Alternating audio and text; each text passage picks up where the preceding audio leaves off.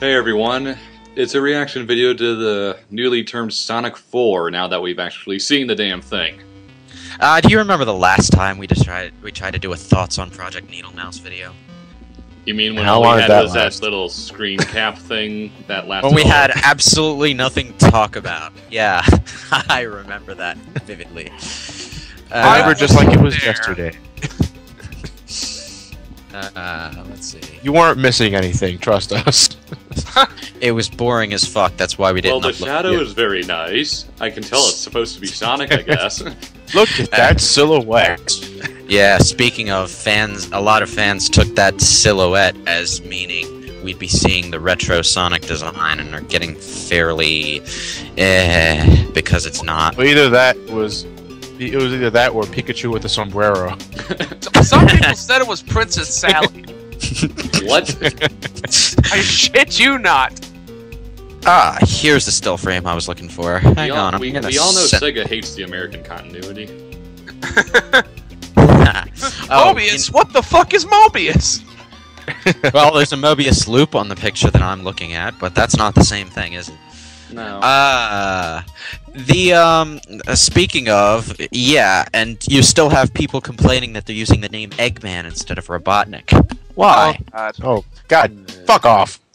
Seriously. It's like every time I see that on the SEGA forums, I have to say, okay, alright, we grew up with Robotnik, but it was always Eggman in Japan, so just shut up already. I do like Robotnik better, but I'm not gonna make a big shit. Well, you see, I I don't just- care. I I don't care which name they use, and if the game doesn't have any voice acting or dialogue, which I think it may not, simply by being a downloadable game, it doesn't matter what they call them in the instructions. I don't really care either, but you would have thought that since they're going completely back to, I guess, the old timeline, more or less, just, you know, the old, you know, Death Egg area sort of thing. Well, they would have at it's least, taking they would place have at least- after S3 and K, yeah. You just, Yeah, it's after Sonic and Knuckles. I just figured that it would at least, you know, passingly mention the name, but it doesn't really matter. Well, They might. We don't know yet.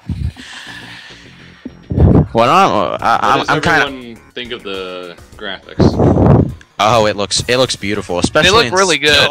especially in still frame when you can't see Sonic's awkward jogging animation. Yeah, the one that isn't the spinning legs that they really should have done. Yeah. I'm sorry. I'm sorry. I I'm was assuming looking. they're gonna change it. I would hope so because I hate that stiff animation. I want the spinny feet back. Well, here's the thing. I think at the very most in the final product, that running animation is going to be his jogging animation because he's always had a jogging animation as he builds up to top speed. Yeah. I bet they're probably gonna put him in the bird run, like from Sonic Adventure and onward, when he's actually really running. I want the spinny feet. I'm a bird. Well, I kind of like the spinny feet, and to be honest, I'm hoping that they put in a retro Sonic model as an alternate character skin that you can play with that has the spinny feet. But with the current character design and with a 3D model, I just don't see the spinny feet looking. Super graceful. Smash Brothers Brawl. Well, that was Super Smash. That wasn't the spinny feet. That was the figure 8 feet. It's same thing. Oh, it's the same damn thing. Well, not really, because it's actually just Sonic CD. It's the same thing. And it actually looked kind of stupid in Sonic CD, if I have to say so. But it looked. We're gonna amazing. spend 10 minutes talking about his feet. Well, the fans have already spent like a whole day talking about his feet and his eyes. Alright, well, okay. Well, a lot of people are bugged by the animation quality just on the teaser. I gotta say this. Look, a lot of people brought up the fact that they don't like how Sonic ran and then immediately paused and then jumped into that ring at the very last second of the trailer. It's kind of. It's not going to be like that in the final product. There is going to be an animation where Sonic slows down. He's not going to stop immediately. That's just stupid. Well, judging the actual gameplay animation on something that is clearly artificially animated is kind of stupid. yeah, and people are thinking that's what the physics are going to be, and it's not. Open your eyes. Real Stupid. physics in a Sonic game?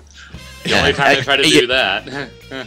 Well, you know something that's actually kind of that's actually kind of heartening is I haven't been like really keeping up with it, but I have peeked at their blog on it in the few days before this reveal, and there was a mention of momentum-based gameplay as an important part of the classics, and this was in the midst of an article where they were talking about how they want this to play like the classics and feel like the classics. So I'm definitely seeing a return of decent physics in this. And you know what else? Just judging by the trailer, his running speed is back to the Genesis running speed. So we're definitely, just judging by that, I'm saying we're not looking at a Sonic Advance 2 or a Sonic Rush here. Yeah, I didn't see any boost meter in there. I would hope there's some boost meter, but there is the homing attack for no particular reason. Which could work well or could work very badly depending on how it hold on. I don't itself or how the enemies are designed.